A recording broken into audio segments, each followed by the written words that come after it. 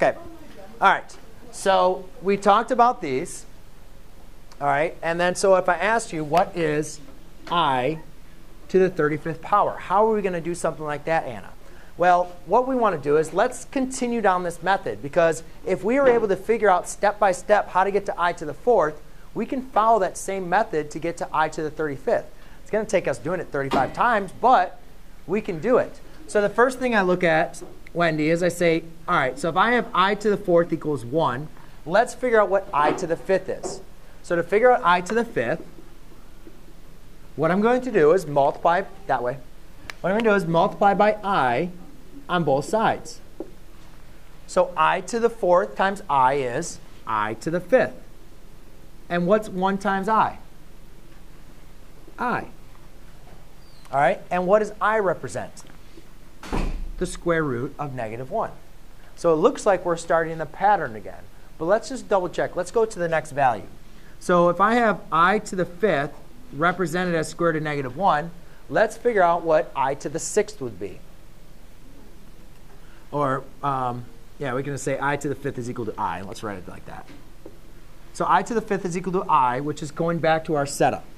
So let's do I to the 6th. So I do I to the 5th times I equals I times I again, right? So therefore, I times I to the 5th is I to the 6th, which equals I squared. And I squared, we again represented equaled -1. So the main important thing you guys need to understand is this is actually repeating itself, right?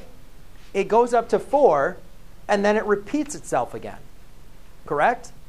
So when I ask you what is a higher power, you can just continually follow this up to 30, all the way up to 35, unless you guys want me to show you the shortcut. OK. Well, you guys know after I hit up to 4, it repeats itself, right? After I go up to 4, it repeats. Go up to 4, it repeats. So what I can do is I'm going to eliminate all those repetitions out of there. So how many times does it, remember, every 4 it repeats. How many times does it repeat up to 35? It repeats 8 times, right? So what you do is you can write 35 divided by 4, the number it takes for it to repeat, which is going to be I equals, so it repeats 8 times, and then I'm left with the remainder of what? 3.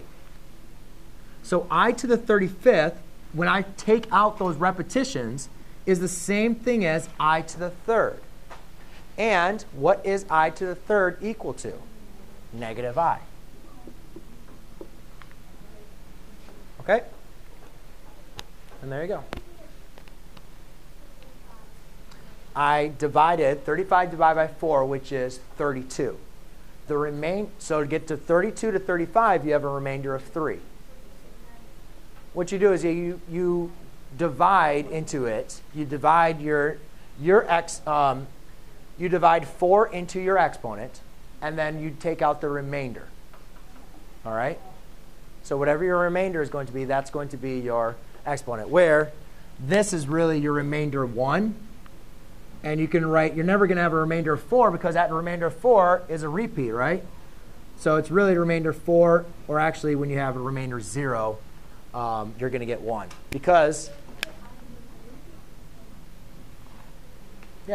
because how many times is 4 going to 35? 8.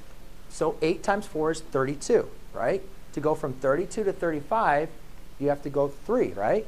So that's your remainder is 3. So you take your remainder and you put it as your exponent. Then you go over here and you say which remainder has a remainder of 3?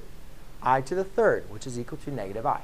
Yes? Would it be wrong to put I to the 3rd as an answer, or would we have to put? No, I want you to simplify it to -I. Bless you.